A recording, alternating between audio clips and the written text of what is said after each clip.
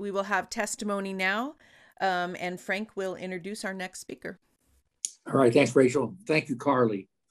Bruce Gagnon is the coordinator of the Global Network Against Weapons and Nuclear Power in Space.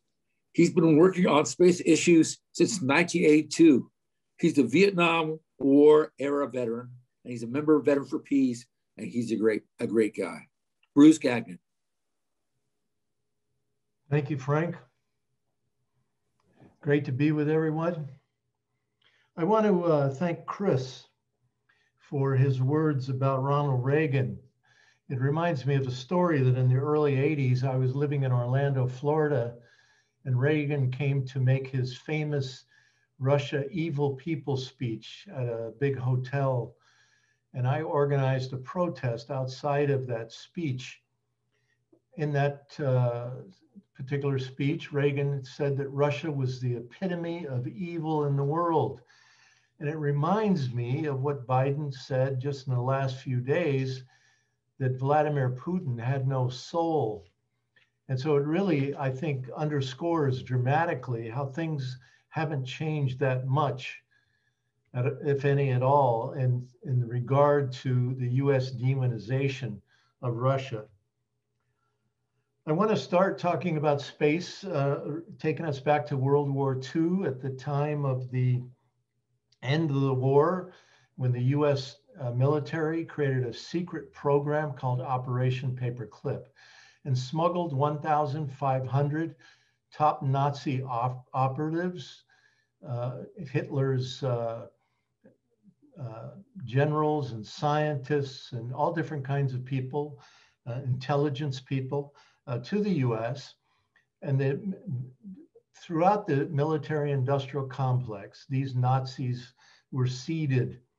And 100 of these people were Wernher von Braun and the rocket team that created the V-1 and V-2 rockets that Hitler used to terrorize the cities of London and Paris and Brussels near the end of World War II. One of these people that came along with von Braun was Major General Walter Dornberger, who was Hitler's liaison to the rocket team. So his job was to make sure that von Braun had everything he needed, and he reported back to Hitler on the progress of this rocket operation. And so when they came to the US, they brought 100 copies of the V-2 rocket to Huntsville, Alabama, to the Army's Redstone Arsenal, to begin working on creating the US space program. And Major General Walter Dornberger, Hitler's liaison, became vice president of Bell Aerospace in New York. In the 1950s, Dornberger testified before the Congress of the United States, where he said, "Gentlemen, I didn't come to this country to lose the Third World War. I lost 2 already." And he went on to lay out his vision for the future with orbiting battle stations in space that would be used to determine who could get on and off the planet Earth. I call it the Nazi prophecy. Well, in the late 1990s, the US Space Command created this document called Vision for 2020. And in here, they talked about how the United States would control space, dominate space, and deny other nations access to space when necessary. And in fact, at the Space Command headquarters in Colorado Springs, at Peterson Air Force Base, above their doorway, the logo Master of Space is emblazoned there, something that they wear as a patch on their uniform as well. So this is the, I would say, Nazi prophecy that's come to fruition in the current moment. Earlier, Alice Slater mentioned the ABM treaty, the Anti-Ballistic Missile Treaty, that George W. Bush pulled out of in 2002. This kept the mutually assured destruction, MAD, sort of in a kind of weird way. MAD created some stability because neither side had a real advantage over the other. There was this rough equivalency between nuclear forces. The ABM treaty blocked this idea of having a shield to be used after you launched a first strike attack on another country. But after the US withdrawal of the ABM treaty, during the Bush administration and then following during the Obama administration, the missile defense systems went on steroids, being tested and deployed, encircling both Russia and China. And it was during that period, especially during the Obama administration, where Russia and China kept repeatedly saying very publicly that we really can't get rid of our nuclear retaliatory capability because of the withdrawal from the ABM treaty, and now the deployments of these missile defense forces, which are the shield to be used after a US first strike attack. It's important to remember that Russia and China have long ago renounced first strike, while the US refuses to do so, saying that we have to keep all options on the table. Today, the United States has created a missile defense launch facility in Romania, and they're building one in Poland right now. They will be able to launch these interceptors, the shield, after a US first strike attack. And at the same time, these launch platforms have the capability to fire first strike attack Tomahawk cruise missiles, which are nuclear capable. And they would be able to reach Moscow in 10 minutes time from Romania and Poland. You've read nothing about this in the American media. I wonder why. But if Russia was to try to do something like this, or China was to try to do something like this by putting similar capabilities in Mexico or Canada, the United States would go ballistic. At the end of the Soviet Union, at the time of its collapse in 1991, George Herbert Walker Bush, Daddy Bush, was president, and his Secretary of State, Jim Baker, promised Gorbachev that NATO would not expand 1 inch towards the Russian borders. And this was the agreement that was necessary to get Russia to agree to a unified Germany, both East and West Germany coming back together again. But then when Clinton became president, he violated that promise and began a major NATO expansion program that today is on steroids. And the US and NATO are pressing right up against literally the Russian border, now trying to get into Belarus, trying to get into Ukraine, trying to get into Georgia as well. In fact, NATO is going global as an alliance. They're now setting up partnerships with countries, particularly in the Asia Pacific and in Latin America. And the idea is that NATO wants to replace the United Nations as the foremost international organization. Why? It was because at the UN Security Council, both Russia and China have the ability to veto resolutions brought by the US and NATO to declare war on particular countries. And so by creating an alternative alliance, which would be this expanded international NATO, the United States would then be able to say, we have the backing of the world to go in and do these particular invasions in XYZ country. Recently, you all know that during the Trump administration, Space Force was created. It's important to remember that at the time of this vote in the Congress to authorize, to create the law, to create Space Force, the Democrats controlled the House of Representatives and could have blocked, could have killed Space Force right then and there. But the only thing the Democrats asked for was to instead call it the Space Corps rather than Space Force, making the name just a little more benign, a little nicer sounding.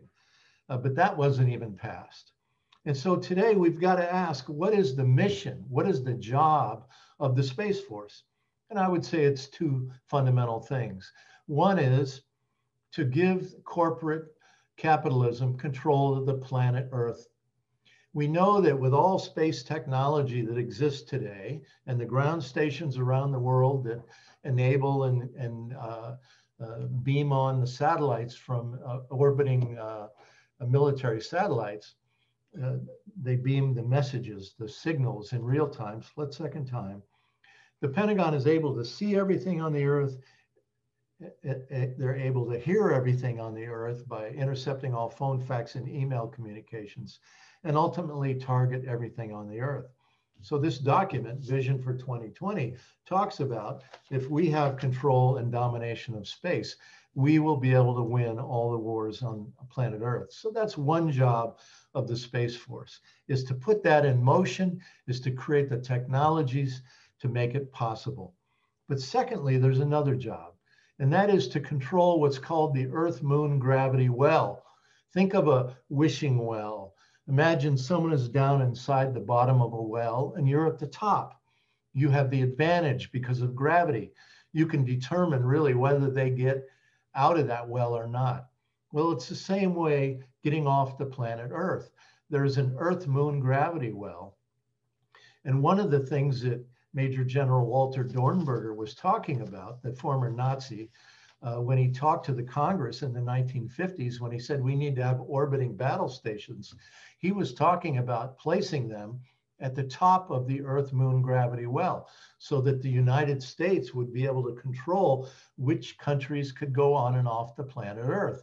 So today, as the United States, during the Obama administration, passed a new law saying that American individuals, American corporations can make land claims, can claim ownership of various planetary bodies, which would violate the UN's Outer Space Treaty and the Moon Treaty that say the planetary bodies are the province of all humankind. So now it's getting possible with technology development to be able to go out and mine the sky. And so we're seeing this privatization now of launch. Elon Musk, Jeff Bezos, all kinds of other private launch companies now getting contracts from the US to launch military satellites, and this whole 5G explosion. They want to put tens of thousands of satellites into space, orbiting the planet. So every single human being on the planet 24/7 would have a 5G satellite over their head, enabling them to use these 5G systems that the Pentagon is saying are going to be instrumental in helping them develop major new weapon systems because of the speed of 5G. So 5G is really a military operation. But anyway, this idea of mining the sky now is becoming quite popular. And so I think this is one of the drivers then of this goal to control the pathway on and off the planet, to determine which country, which corporation, which individuals can go out and mine the heavens. And at the same time, the nuclear industry views space as a new market. They want to have nuclear powered mining colonies on the moon and Mars and other planetary bodies. And they want to have nuclear reactors on board rockets, cutting in half the amount of time it takes to get to Mars. Recently, I found out about a Rand Corporation study. You remember the Rand Corporation that where our friend Daniel Ellsberg was working during the Vietnam War, helping to write the government's secret history of the Vietnam War. He bravely smuggled out this Pentagon papers to the New York Times and other newspapers around the country, broke the story open. Well, that was the Rand Corporation. But today they have a new study calling for the breakup or the balkanization of Russia into smaller constituent countries so that the oil corporations, the fossil fuel resource extraction corporations, would have a better job of controlling the Arctic region. Because of climate crisis and the melting of the Arctic ice, it's now going to be possible to drill, baby, drill in the Arctic. And these Western corporations look at a map and they see that Russia has the largest land border of any country on the planet with the Arctic. And so this must be changed. Thus, this Rand Corporation study.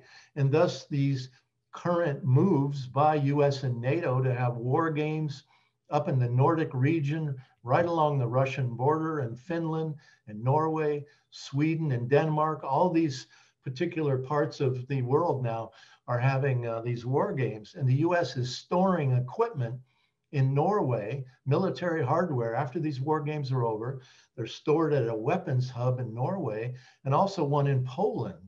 As the war games are held in that part of Eastern Europe near the Russian border, they're storing these weapon systems in Poland for eventual use. So it's very clear to me that one of the major reasons for this constant demonization of Russia is to prepare the American people and the people throughout the West for this breakup, this balkanization of Russia, so that the weapons corporations can take control, so that the oil corporations, the resource extraction corporations can take control of the planet, so that Wall Street will benefit from this unipolar control of the planet. Right now, with Russia and China and Iran and Venezuela and Brazil and many other countries around the world rising, becoming competitors to the US global unipolar empire, the United States is desperate and freaking out. And desperate people do desperate things. And so I think the US is as much a danger to the world as it's ever been, as it tries now to hang on to its place as this unipolar power, this unipolar empire of the world. And so I want to really underscore and really thank Norman Solomon for his words, speaking directly to the peace movement here today, saying, stop buying this Russia demonization, this China demonization. Can't you see what the real agenda is? Don't believe it, don't follow it, and speak out against it. Thank you all very much for listening. Good luck to everybody.